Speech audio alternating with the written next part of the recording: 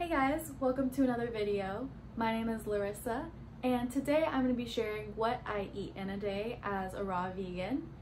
I woke up a little bit ago, did my typical morning routine that involves meditation and getting some exercise and lots of hydration.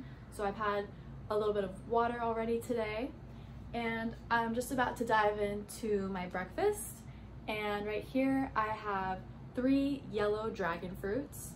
And if you haven't had these before, they're super delicious and beautiful.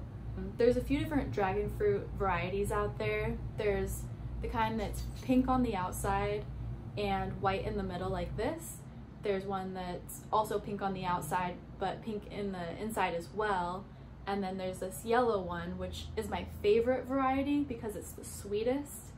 And it's kind of hard to get the other varieties in the US that taste good in my experience, so I just haven't had a good experience with the other two. So if I'm gonna get dragon fruit, because it's pretty expensive, I always go with the yellow. Just a key tip out there for you. But anyway, this is gonna be my breakfast. It's pretty light, so I'll probably end up having something else shortly after.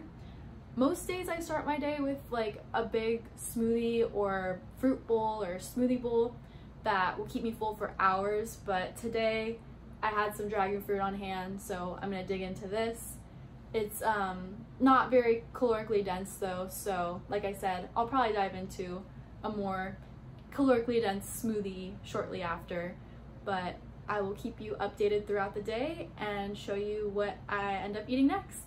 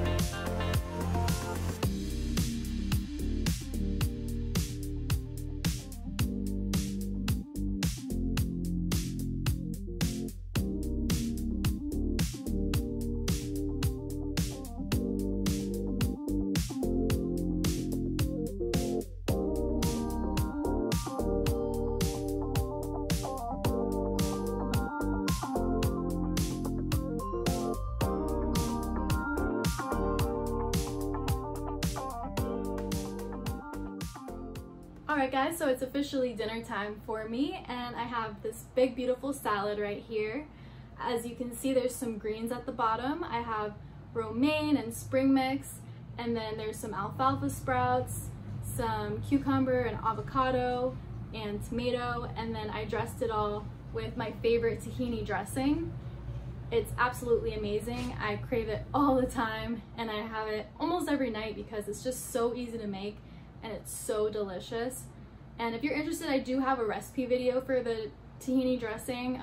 It's from a while back, but you can check it out if you're interested. And so I'm gonna go ahead and dig into this big beautiful dinner, and I want to go over the full nutrient breakdown for today, which I will do after this clip, because I want to show how easy it really is to get all the nutrients you need eating this way. I know it's probably pretty surprising for some people watching this video and going, how is that possibly healthy to just be eating, you know, just fruits and vegetables?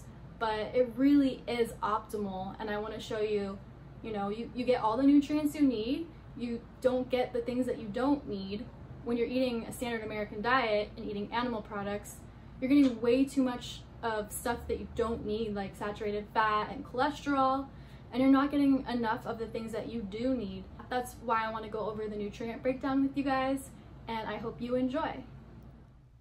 So here is the nutrient breakdown for this day of eating.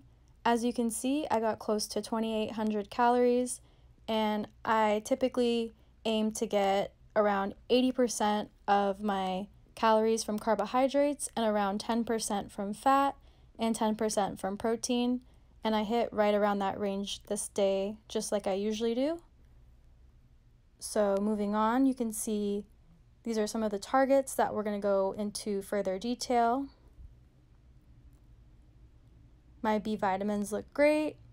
B12 is actually a bacteria. It's not found directly in food, but it used to occur naturally in our water sources and on our food.